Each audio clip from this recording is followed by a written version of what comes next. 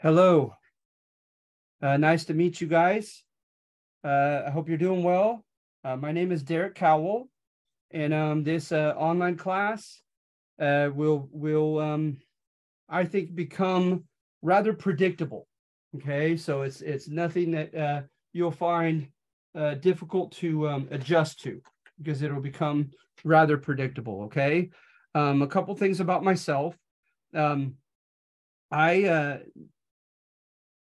went to a small Catholic school in which we sat in circular tables, and we would discuss the Greco-Roman classics and other works.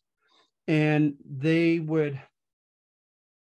almost do the Socratic dialogue method, whereby they would ask us questions, which would lead us to a solution or an answer to which we felt fairly confident until they threw a monkey wrench into the equation and began to ask us something that completely challenged our assumption and our conclusion that we had just come up with. So I thought about that, and I thought about how useful I think that is as far as becoming a better rational being as a human being, living in this republic. And also, not to mention, just becoming more useful to your life, no matter what you do for a living, no matter what your major is and your career chooses to be. And it makes history a little less boring for those of you who have to take history as a requirement. Okay, so what I'm going to do is in this class, should you stay in it, we're going to do this is the contemporary one. I go back and forth as to which one's my favorite. To be honest, but I mean, you can't lose with the contemporary one. We get into some good stuff, especially by the end of the semester.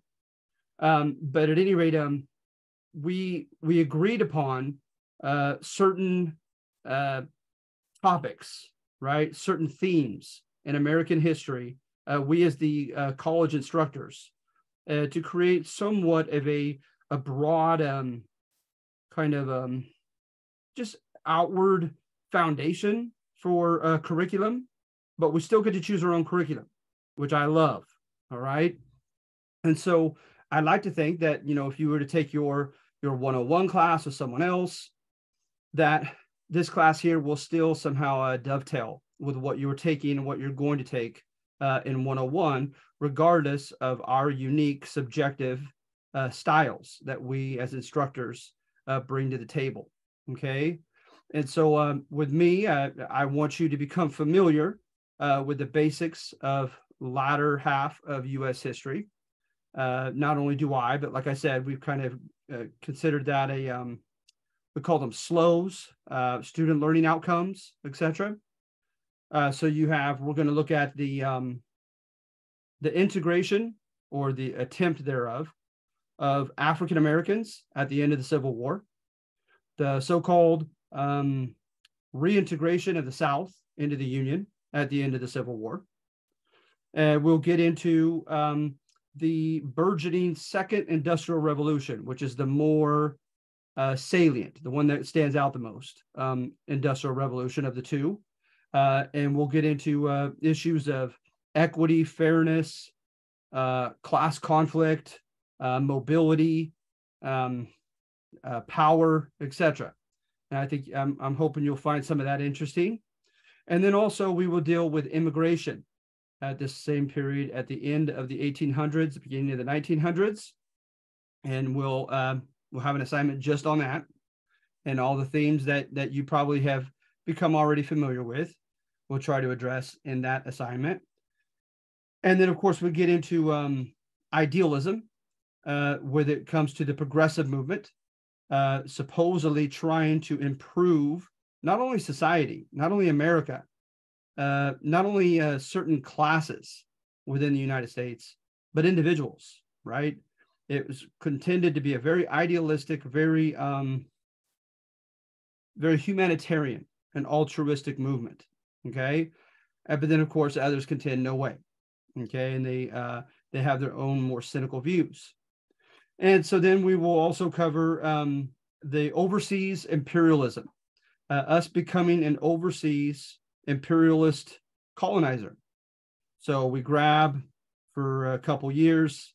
We grabbed Cuba. We took Puerto Rico. We took the Philippines for quite some time. Anyway, we'll look at all that stuff and different interpretations as to how to describe our entrance into that type of fraternity, if you will, of colonizing forces, context of that day, what was going on, percolating in ideas, economics, etc. Then, no matter what teacher you have, you should go into Woodrow Wilson in World War I. I choose to address it around the theme of Woodrow Wilson's gap between what he practiced and what he preached. And we'll get more into that later. And then the Roaring Twenties. I didn't stretch it too far, my imagination. I just went off of the most prevalent theme that I've come across reading books on that topic, and that is the culture war between those who were embracing the changes of the 1920s, calling themselves moderns, and those who were fighting against them as, quote, traditionalists, okay? So then you have the Great Depression and the New Deal and our desire to get out of that, how a myriad of different interpretations to Franklin Roosevelt and his New Deal. We'll look at some of them. And then World War II, we're going to apply it to the Catholic Church's notion of just war doctrine. Was it a, quote, just war, a, quote, righteous war against the fascist countries of World War II? And then that transitions into the Cold War. And you play the blame game. Okay, probably not the most intellectually deep type of dialogue I chose on that one, but it's still, I find it interesting playing the blame game there. And then, of course, you have the transition into the Civil Rights Movement. And then after the Civil Rights Movement, we will do the Cold War Part 2 with Vietnam and other components to the latter part of the 1970s, et cetera. Our fight or competition against the global dissemination of communism. All right. And so after we do about 4 topics, then we do a test, then 4 more, then we do a test, and so forth. Okay. So let's see here. Sorry. All right. Sorry, we'll look at that later. Sharing the screen. Let's take a look. So notice the important days here, okay? You have the 22nd is the last chance to get a refund. The 23rd is the census date, whereby I have to drop no-shows. So make sure that if you desire to continue in this class, that you will have had submitted at least one assignment by January 23rd. All right. Drop with no W, the 22nd. Pass, no pass, the 7th of February. A drop with a W, but instead of an F, April 3rd. Okay. So then going down here.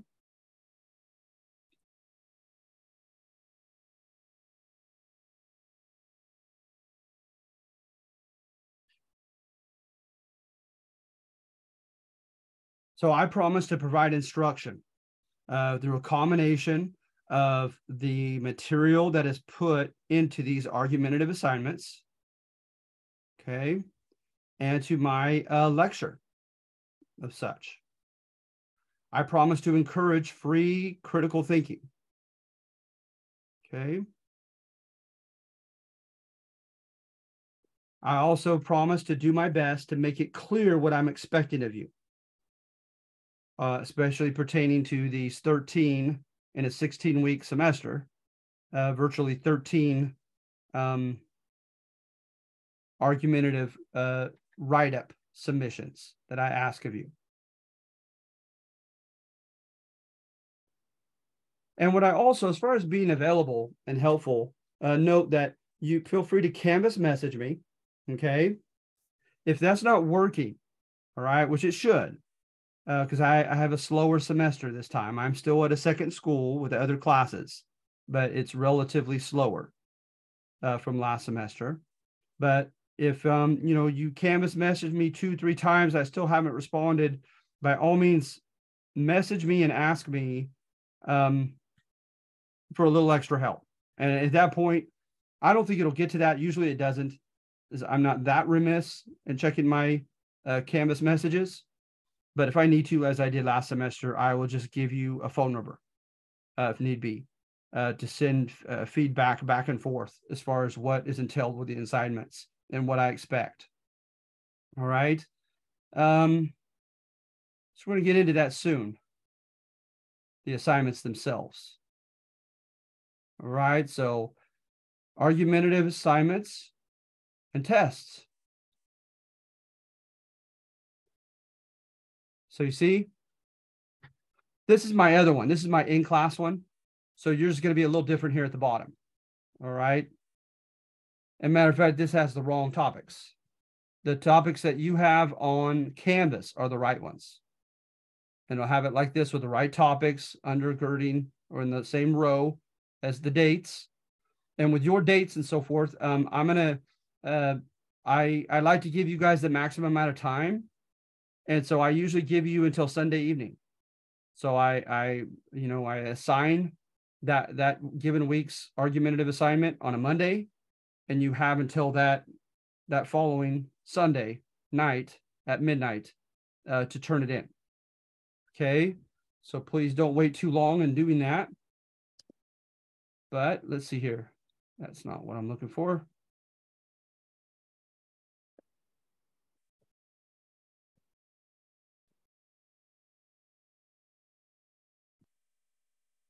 Okay, so here's a case in point. What I would have asked you to do had we been in class, right? I would have spread this, by the way, into 2 days, as they often are on the in-class schedule, an hour and a half twice a week, right? I would have asked you to go through sections 1 and 2 regarding the Civil War as a group more often than not, if the maturity levels can handle it. And if not, individually, quietly in class. And so then what, right? And then you come to the conclusion, okay, now I want you to analyze and evaluate what you've read. Because remember, okay, everything that I put down is a popular or thought-provoking thesis that I have read in an opinionated book, that I have sat under and listened to by an opinionated professor, etc. Okay, so some of these argumentative pieces that I put together, I literally did them with tongue in cheek, right? Not even myself, not fully accepting them for full truth. Okay, so I do that because, like I said, I want you guys to work on your critical thinking skills. And for those of you who, even if just 1 or 2 of you become history majors, this is what they have you do in grad school, is read 2, 3 very divergent theories, interpretations on the same topic, and weigh each of them as to credibility in your estimation. And most importantly, why. You have to prove why one of those 3 books was the most credible of the 3. All right. It's argument, it's thesis. So that's what I'm asking you to do here. And then this one also, by asking you to simply read 1 and 2, I'm more inclined, or just as inclined, to just give you the context. Maybe some of you, it's been a while since you've done U.S. history, since you've covered the Civil War and read the standard narrative of it. And so I'm refreshing your memory, so to speak, all right, with numbers 1 and 2 to show you a couple different ways by which it supposedly went down. So, for instance,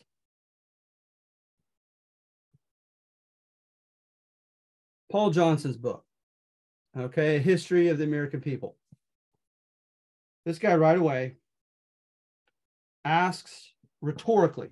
Remember, you have a rhetorical question. You're implying that the answer is obvious. You already know the answer while asking the question.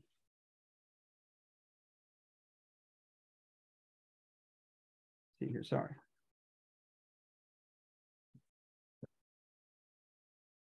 Very first page of this book.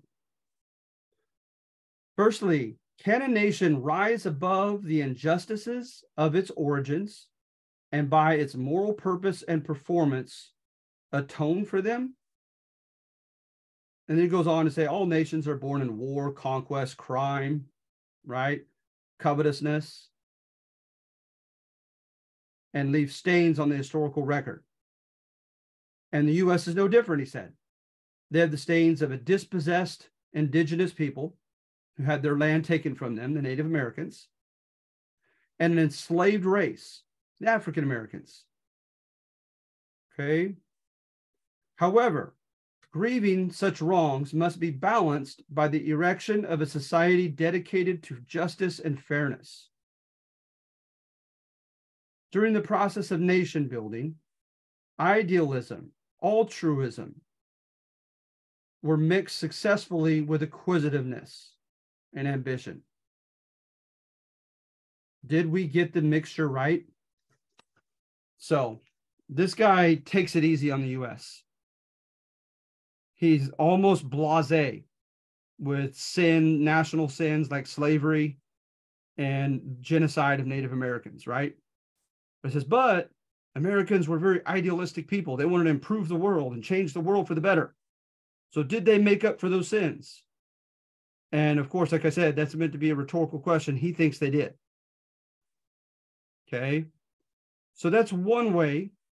That's one type of a history book that you may have come up with, especially when you were children, when I was a child. Okay. And then you have Howard Zinn. Now, this is his 20th century history. I currently am trying to find my people's history. I'm terrible. I had two, and I may have lent them both out to students. But he has the same preface, so I could still use this for the preface.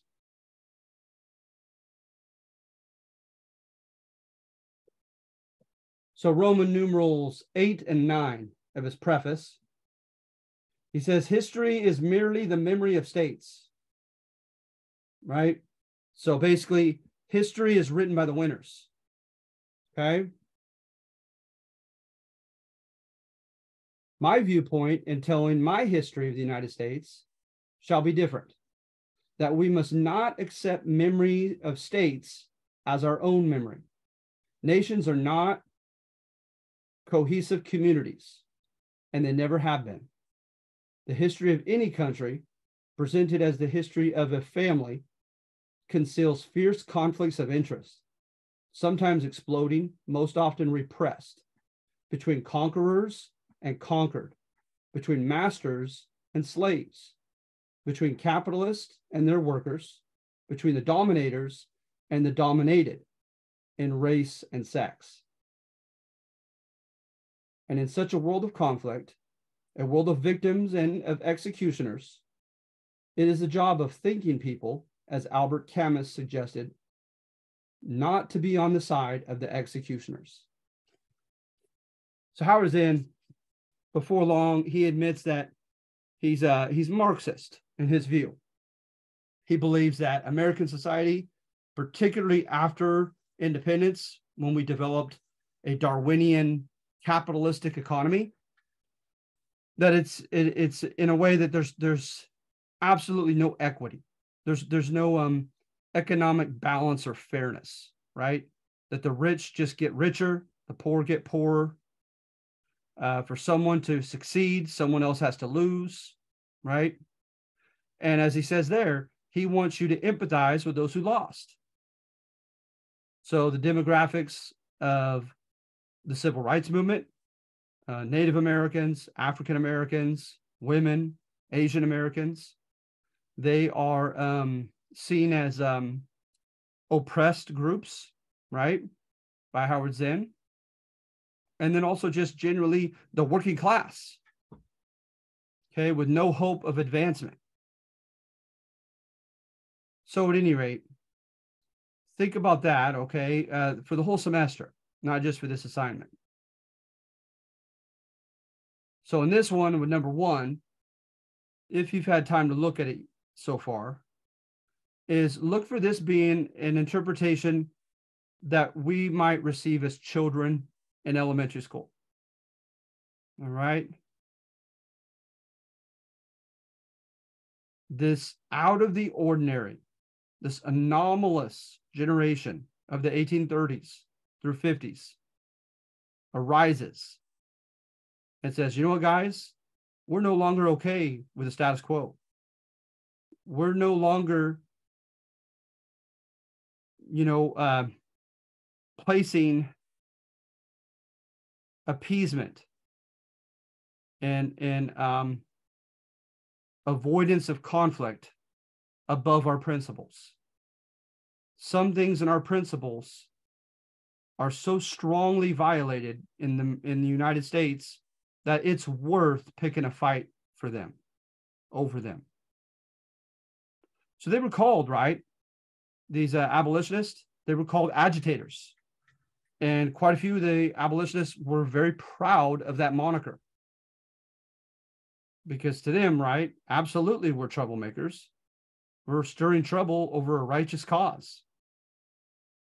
So look for evidence of this unusual generation that begins to make a lot of noise, disproportionate to its small numbers, begins to use heavy armed political tactics in Congress, all right, begins to flood the South with anti-slavery literature, and the South was furious over it, endorses breaking of the law, right? Whether it be the Underground Railroad or whether it be their liberty laws, whereby they refuse to turn back fugitive slaves to the South. All right. And then you have, and like I said, some of you may remember this from childhood renditions of the Civil War. And then you have the timely evolution of Abraham Lincoln, right? And by the way, these agitators are going to have a growing space, a growing platform from which to make a lot of noise disproportionate to their small numbers, such as the lyceums or intellectual fairs and the cylindrical rotary press, with having their speeches and pamphlets printed and spread throughout the country. All right. Some even, Salmon Chase, James Ashley, some of them even went on a campaign telling the poor white folk of the South that the rich slave-owning white men in the South did not think of them as allies, but that were using them, and that they should be as angry with the wealthy slave owners as the African Americans were. So to the Southerners, right, that's stirring up insurrection. Then Abraham Lincoln comes in.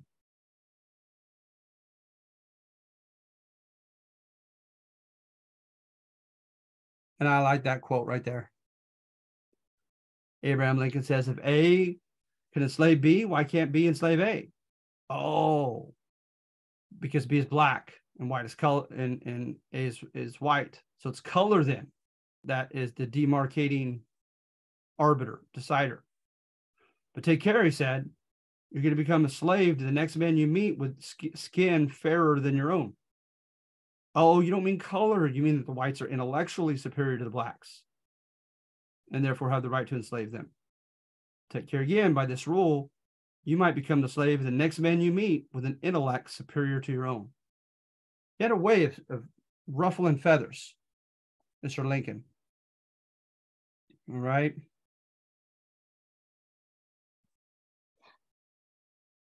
And so then you had these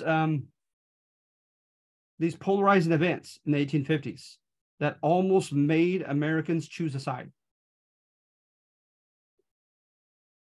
So when they were trying to decide on slavery in Kansas, and they had a referendum, a general election, both sides claimed that they won, and it resulted in a civil war in Kansas. that oftentimes, provoked Americans to pick a side. The Dred Scott case was severe and keeping African Americans from being able to sue in court, and had gone a step backward and them reaching free soil and thereby becoming free.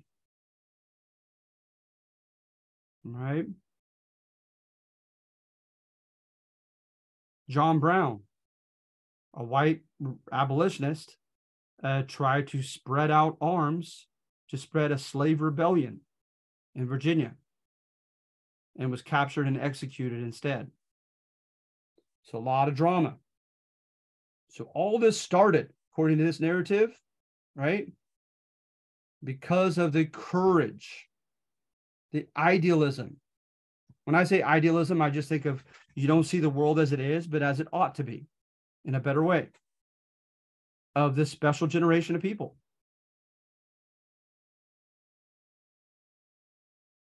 Then number 2, I take a 180. This is more of a Howard Zinn take.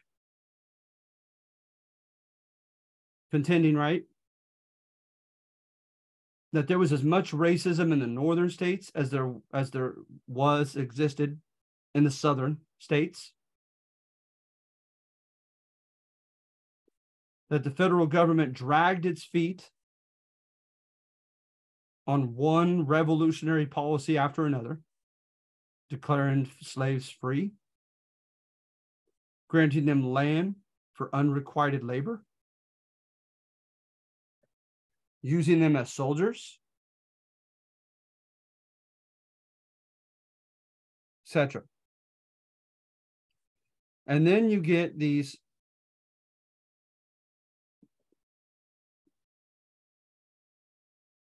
suggestions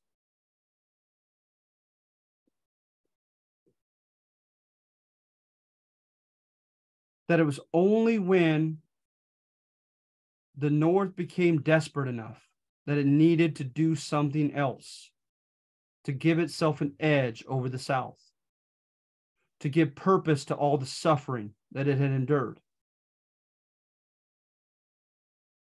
that it finally,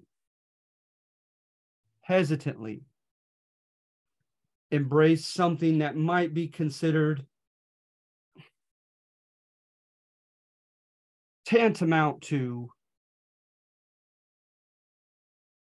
a so-called crusade. But only when it became convenient. If they could free them and use them as soldiers, their numbers would help in battle. And psychologically, it might break the will of the South, seeing black soldiers fight against them. And it might create a divide and conquer atmosphere in which, where the Union armies came near, slaves would, one plantation after another, rise and rebel against their masters.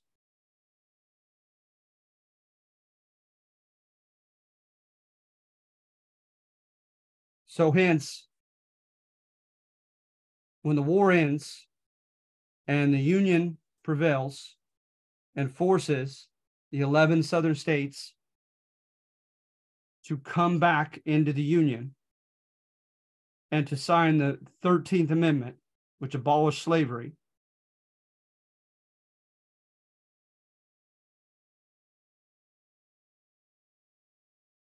that maybe this was a lot messier than a crusade. So keep that in mind as you read number 3. And I feel like my title says it all. The federal government's zeal, right, to change the South waned when the going got tough. And then look at the last one.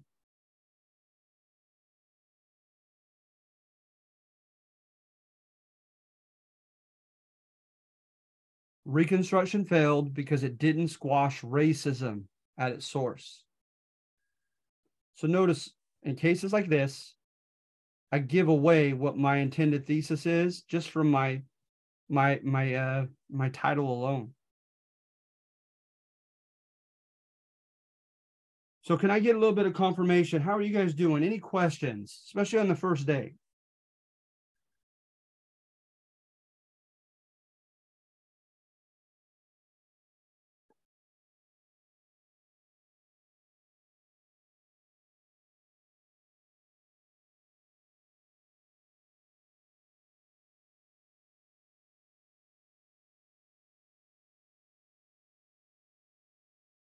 No, so I take no as you guys are okay, that you guys got this. Can I get a thumbs up at least from anybody? You guys there? Can you hear me? You're kind of capturing the gist. Thank you. Thank you, Stephanie. All right.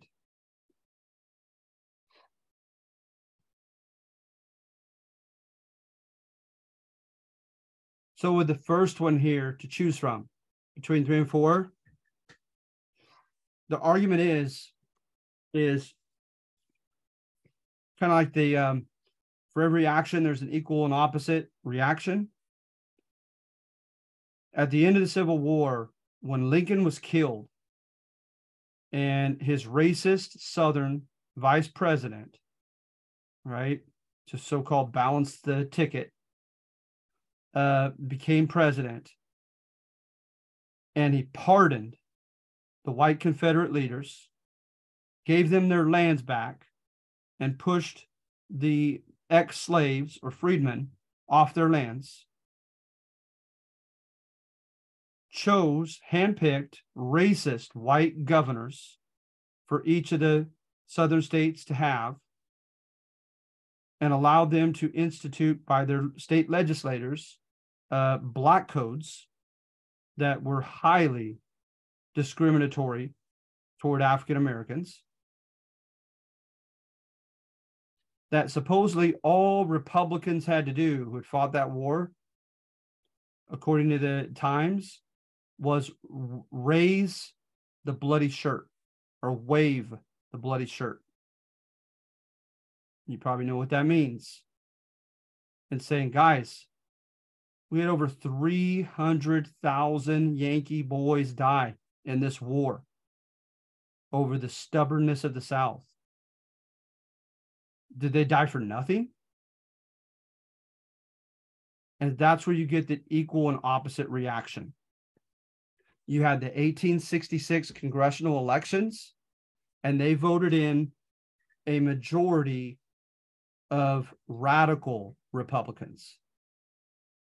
And the radical Republicans were like a vindictive sort of abolitionist to ensure that the South would be put in its place. So, for instance, as President Andrew Johnson had allowed just 1/10 of each state in the South to write a formal apology at a poll, and the rest could go and run for election again and vote for office. And they put in the same pre-Civil War leaders, right? The Northern gentlemen began taking roll in the House and Senate, and they refused to say a single Southerner's name. Southerners said, pardon me, my name wasn't called. They said, oh no, we don't recognize you anymore.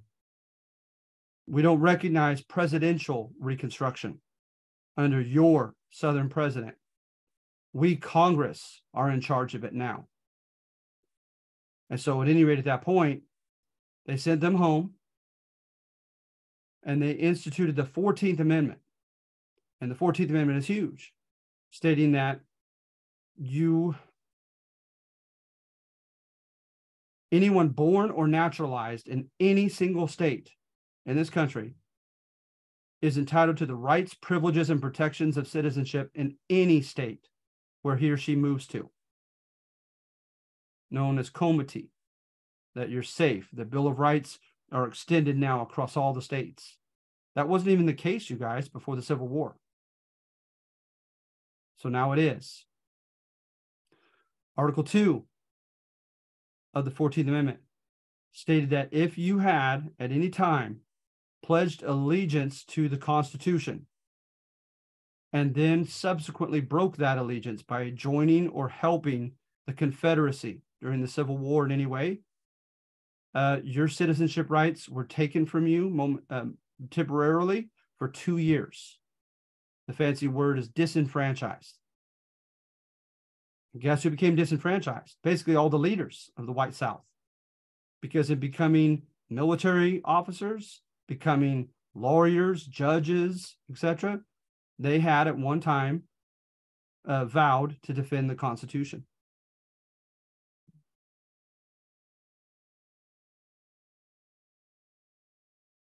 Some states added to that, and literally, it's called the Ironclad Oath, stated that it didn't matter if you had promised to support the Constitution or not, that even as a layperson, if you had joined the Confederacy against this country, then you were to be disenfranchised for 2 years as well.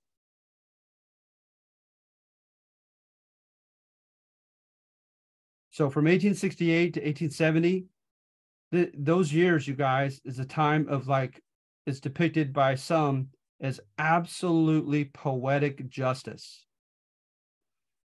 Because guess what? Going to the polls and voting for were the black soil delta of Mississippi and Alabama, the entire state of South Carolina, and much of the New Orleans area of Louisiana voted in a majority of, quote, Negro politicians.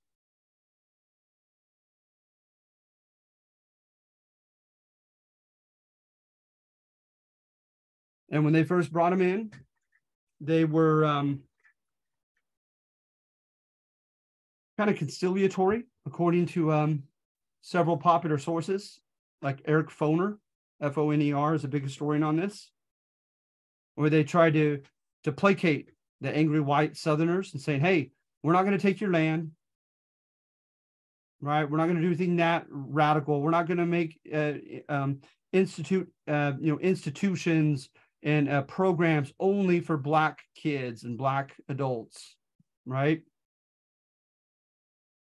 We'll do it for you as well, for all Southerners in this state. And they also kind of deferred to one another to African Americans who had already had a taste of freedom, already been educated, or already had been pretty successful, whether it be as a soldier, as a business owner in a Black part of town where they were allowed to subsist with Black clientele, or Black preachers. But by the end of that period, from 1868 to 1870, Foner says it got a little bit more and more radical, so that by 1870, they were electing freedmen, ex-slaves, who could not even read and write. And of course, not their fault. It was illegal to have them taught such. And they had to have a scribe with them, and the legislator with them, to read and write things for them. But there was that sense, right, of that, hey, these are the people who know what it's like to suffer. They know what's best for us as the African American people. And it had evolved to that point by 1870.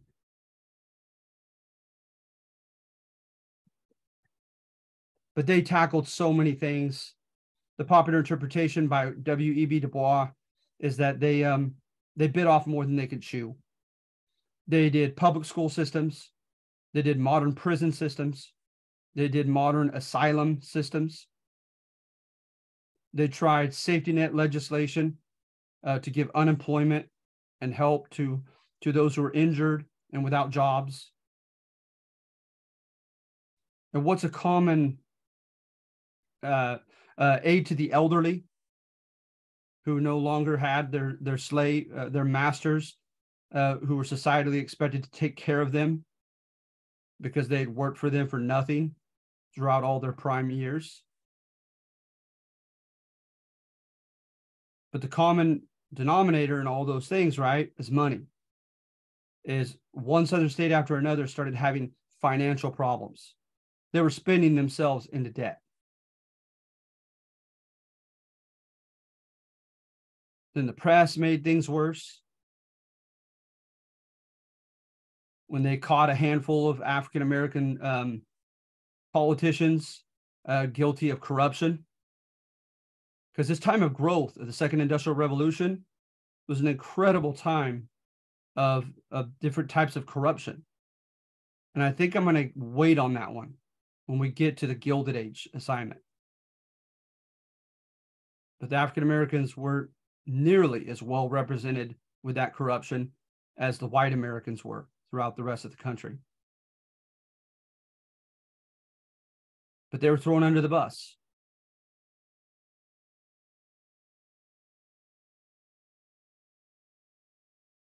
The KKK, the Ku Klux Klan, under Nathan Bedford Forrest, erupted and began attacking 2 out of 10. I'm surprised it was even that low.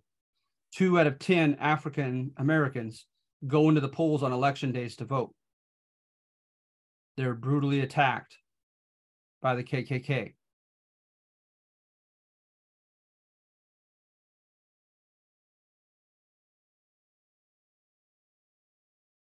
People were contending something has to be done with the school system because of white flight.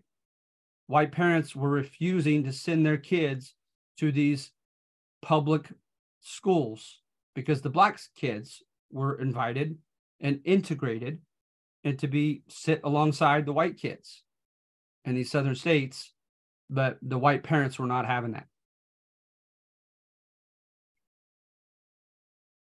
And then the North just lost interest, you guys, because before you know, 1876, 1877 come along, and now the war's been over, since 1865.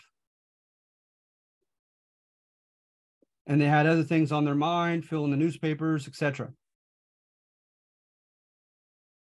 So supposedly the white Southerners, or the white the white Republicans refused to stand by the black Republicans as the black Republicans became the scapegoat for everything that was going awry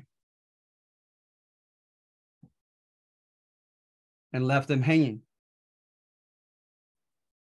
So hence, they helped, except for when the going got tough. Then the Republicans backed off. Then it was each man for himself.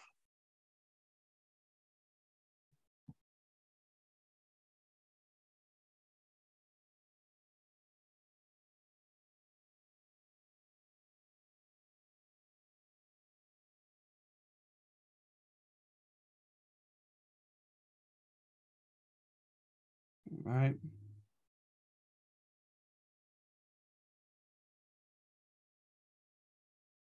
And number 4 is just very simple.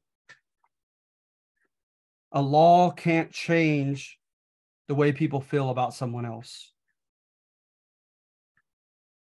Laws don't change hearts and minds.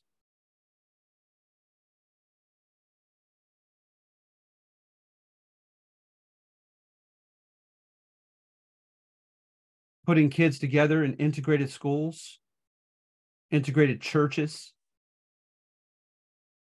that may have fostered some hope. But they didn't stick to those plans. And instead, they just looked to mere laws. Thou shalt not do this, thou shalt not do that. And these external laws, going back to Aristotle, that's not enough. You need something to move the man or woman internally in his or her heart and mind.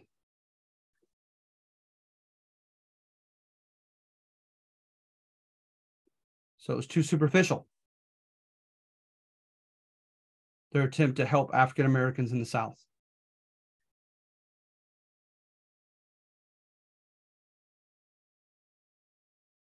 As you see there in the last sentence. Let me see now.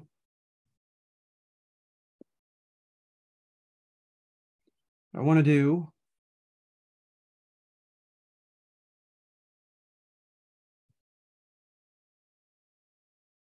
go to Pirates Net.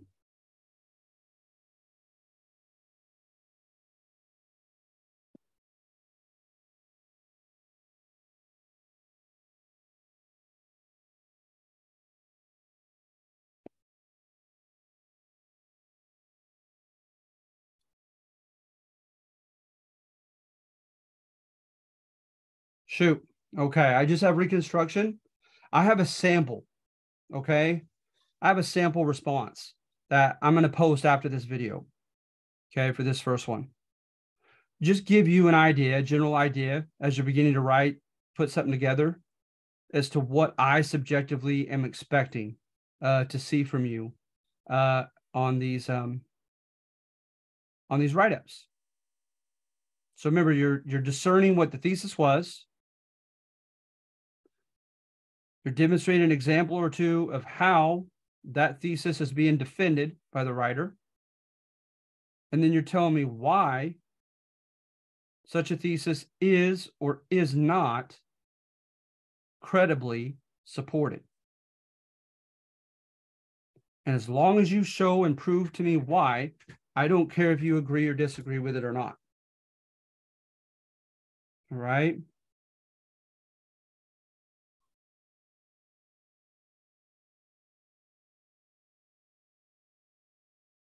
So you have till Sunday night to just simply do that.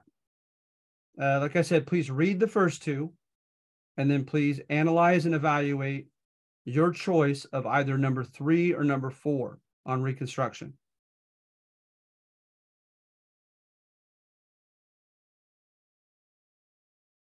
So if I could, I know I was the same way as a student. I was very bashful. But could I please get a little bit of feedback from somebody? That you guys hear me, anything that's not quite clear, etc. Especially just being the first class.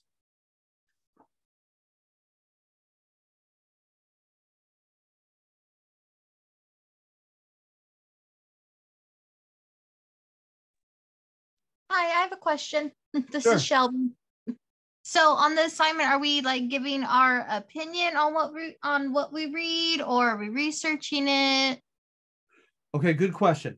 The second of the two parts of it does entail your opinion, absolutely. So the first part, right, is Okay. objective. There is a right or wrong answer. And that is when you read that section, what was my intended thesis? What was my main argument that I tried to convey throughout that section, right? And to be honest, especially as I myself put these together, however weekly defended or whatever, however late at night I put it together, I have a definitive thesis that I intended to make on each of them, right? So with that one, there kind of is a right or wrong answer, Shelby. I Okay. want to see that you can capture what my main idea was, what my main intended idea was. Okay. And then, like I said, maybe give 1 or 2 examples, either with facts or with logical points that I used to support that argument. Then feel free to tear into it. Then it's all your Okay. opinion. And tell me Okay. why you do or do not buy my message. Okay. Okay. All right. Thank you. Thank you. Thank you for asking. Uh-huh. No problem. All right. So anyone else?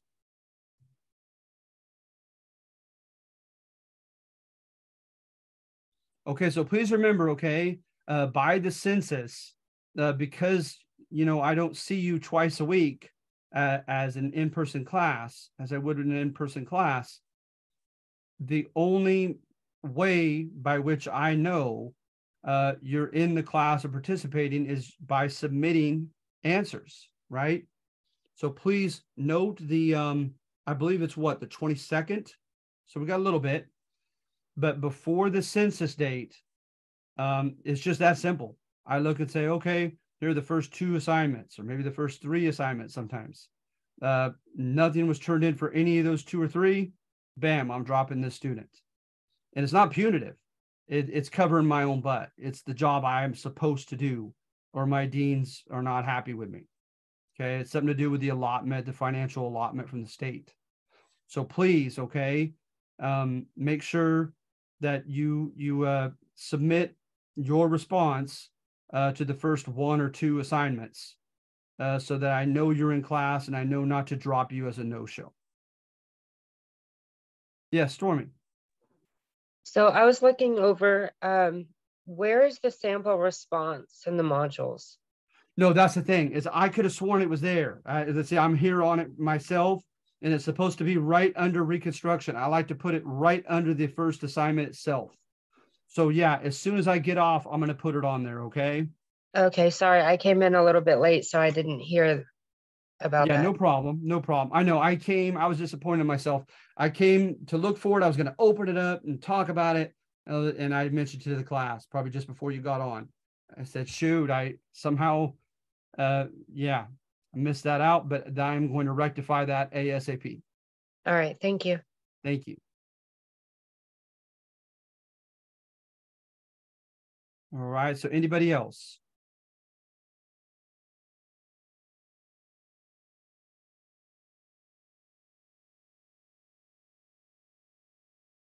All right. Well, it's nice to meet you guys. Okay. And I will have I will start putting everything up ahead so that you could work ahead of schedule if need be. Notice also next Monday already, the 16th, is Martin Luther King Day. That's when we're recognizing it here at the school. And so I'm going to have to give a message out contending that that we have to do our Zoom at another time. Okay. It's one of two times, the 20th of February for George Washington, and the 16th of January, next Monday, for Martin Luther King Jr. Those 2 Mondays are regular Zoom time. I have no problem with those doing them. I'll be home. I'll be working on stuff anyway. But I think there's a legality to it that I have to let you guys enjoy that day off as a recognized holiday. And those are two great figures, King especially. So at any rate, so let me have a little bit of time in a day or two, and I will communicate with everyone via an announcement, a class announcement, as to what time next week we will do our meeting, our Canvas Zoom, instead of Monday the 16th.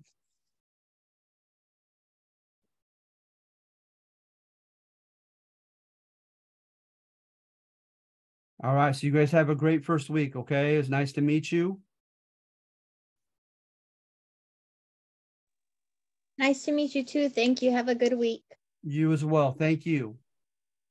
Bye-bye.